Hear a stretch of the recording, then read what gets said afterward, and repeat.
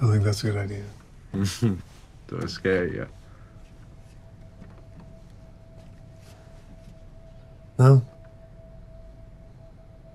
We don't have to do anything if I'm not your type.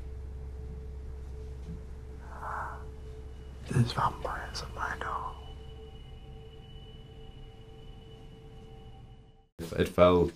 I feel really proud of what those scenes are saying, not only about the characters, but also about like what makes those scenes work in cinema in general. So yeah, we're really proud of them. We were just thinking about what way these particular characters, like it wasn't awash with, you know, thinking about representation or anything like that. We were just thinking about how these guys would communicate with each other verbally and physically, you know.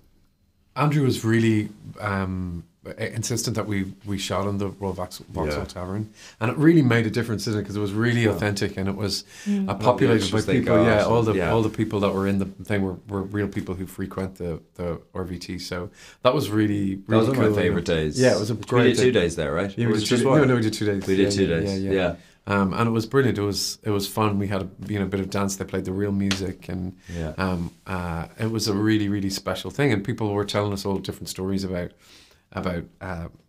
memories from the RVT, and you know those places actually really need to be protected. 100%. You know, because a lot of them are genuinely at risk, and you know that's where people find their community, you know, and can feel safe and all that kind of stuff. So. I'm glad that it has this representation in our movie. The Drive soundtrack. Oh Love that soundtrack. It's a really good one. Again, here he's stuck with on me. Sorry. Tell me my name is a good I like this. I like the soundtrack of La La Land. Oh yes, very good. I always play it when I'm in LA. I watched that the day after I got dumped. Yeah. The what?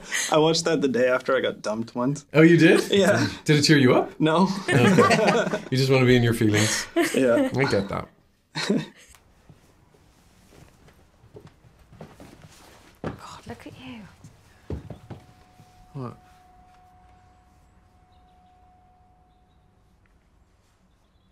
You were just a boy. But now you're not. No. You're totally different, but it's still you.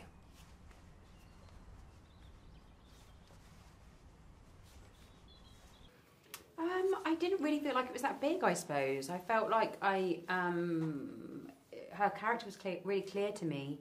I feel like she was a product of the time that she was born and raised in, and also her life was cut short, and so she hasn't had the benefit of growing with her son and learning, as we all have, since the 80s, which was a long time ago, because I was born then. I find the contradictions in people and the way people express themselves in different situations really fascinating, and basically why I do the job. So, yeah, so I've enjoyed those different approaches that she had, yeah. Oh my God, that's so... It was a mean question. So hard.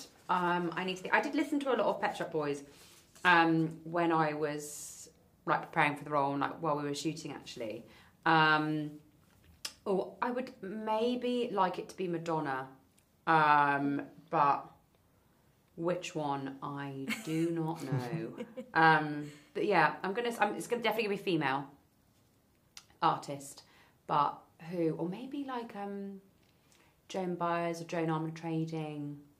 One of those. Okay, that's good. Madonna was a good shout. Yeah, I mean, I feel like she inside herself, there was Madonna screaming to get out.